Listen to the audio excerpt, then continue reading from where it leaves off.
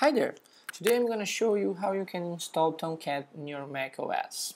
You have to open up your favorite browser, go to your favorite search engine and search for Tomcat.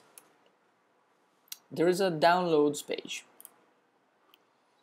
You can see there is a newer version of Tomcat, Tomcat 8, but it's still in alpha version, so we don't want that. We're going for the 7.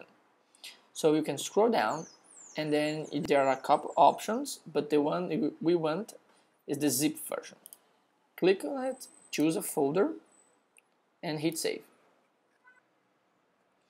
Okay, once the download is finished, you can open the folder, unzip the file. One thing that I like to do is rename it to Tomcat. Then you can copy this folder, go to your library folder, and paste it. And then the folder will be here. So that's it for now.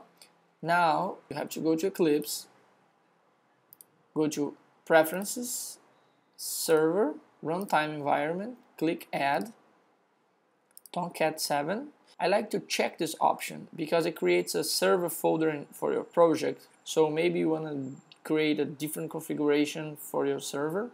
So that's the way to go. You can click Next.